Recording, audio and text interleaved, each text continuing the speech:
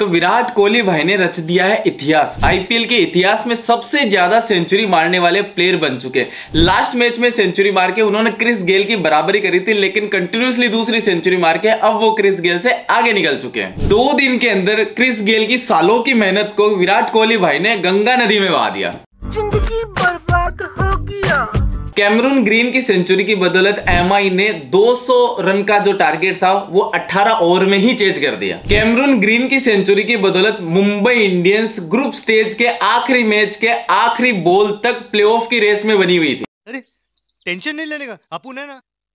अब बात करते हैं पहले मैच के एसआरएच और एमआई वाले की। अबे यार एसआरएच वालों, मेरे को एक चीज बताओ, इस विवरांत शर्मा को तुमने कौन सी गुफा में छुपा रखा था यार? विवरांत शर्मा पहली बार ओपनिंग करने उतरे और बंदे ने आते हाफ सेंचुरी जड़ दी। भाई इतने दिन से कहा था तू। और दूसरे एंड से मयंक अग्रवाल, जो कि अब तक इस आईपीएल में पता नहीं कौन सा नशा करके कहां पड़े थे। ओ पता नहीं जी कौन सा नशा करता है, लेकिन आज जो इस पारी खेली है ना उन्होंने, वो तो काबिले तारीफ है। मयंक भाई, इस इनिंग का कोई मतलब नहीं है, क्योंकि जब जरूरत थी ना तब तो आपने रन बनाए नहीं, और आज रन बना के भी क्या कर लिया? हार तो तुम्हें वैसे भी मिल गई। सब मर गए भैंस।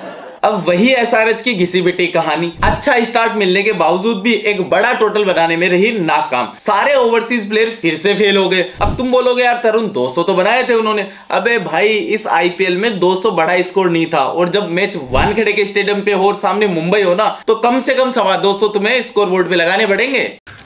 तू समझा? हाँ। नहीं तू समझा नहीं।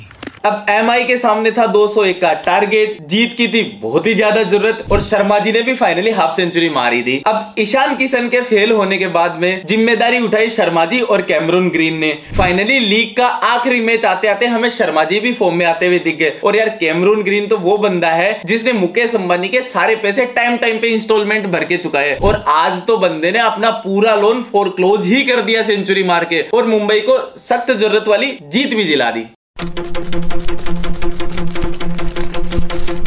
अब दूसरे मैच में तो यार जीटी की बॉलिंग लाइनअप को हमारे चीकू भैया ने पूरा छील के रख दिया। जहां विराट भाई के साथ में नॉन स्ट्राइकिंग एंड के सारे बल्लेबाज स्ट्रगल कर रहे थे ना, वहीं विराट भाई की बल्लेबाजी देख के लग रहा था कि यार विराट भाई अपना खुद का पिच लेके आए हैं। चीकू भैया ने जीटी के बॉलर्स को जहां चाहना वहां मारा, कभी इधर मारा, कभी उधर मारा, कभी ऊपर मारा, कभी नीचे मारा, अबे हर जगह मारा भाई। तो कौन सा तीर मारा और तुम्हारा क्या कंट्रीब्यूशन है इसमें? कोहली भैया मानो अरिजीत सिंह बने हुए थे, और उनके कोरस की टीम में शामिल थे फाफ डुप्लेसिस, ब्रेसवेल और अनुज रावत। टाइम पे प्रॉपर साथ मिल रहा था कोहली भाई को, और इन चारों के बैंड ने जीटी के बॉलर्स की ऐसी बैंड बजाई ना कि स्कोर बोर्ड पे 197 का स्कोर ले जाके खड़ा कर दिया। चीकू भैया की ऐतिहासिक पारी के साथ में एक और बंदा था जिसने भी ऐतिहासिक पारी खेली, और वो थे हमारे डीके दिनेश कार्तिक। जी हाँ, डीके ने फाइनली एक और डक अपने नाम पे खाया, और आईपीएल के इतिहास में 17 डक खा के मोस्ट डक खाने वाले प्लेयर बन चुके हैं। अब तो डीके भैया को, आरसीबी वालों को जब आईपीएल खत्म हो जाए ना, तो जाते टाइम पे ये डक वाली ट्रॉफी भी दे देनी चाहिए। फिर क्या हुआ?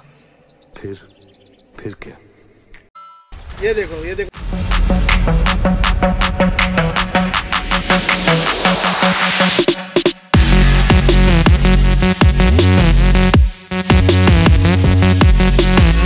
देखो यार, कोहली भैया की जिंदगी भर की मेहनत लगी हुई थी, बंदे ने सेंचुरी भी बनाई, लेकिन आरसीबी के बॉलर तो ठहरे आरसीबी के बॉलर, उनसे ये फाइनली अच्छा टोटल भी डिफेंड नहीं हो पाया, और आरसीबी की प्लेऑफ की उम्मीदें यही खत्म हो गई, और फाइनली मुंबई क्वालिफाई हो गई। और अब तुम बोलोगे यार मैच से पहले हार्दिक पांड्या को मुकेश अंबानी का कॉल आया था। देखो यार, इसके ऊपर मैं कुछ नहीं बोलूंगा।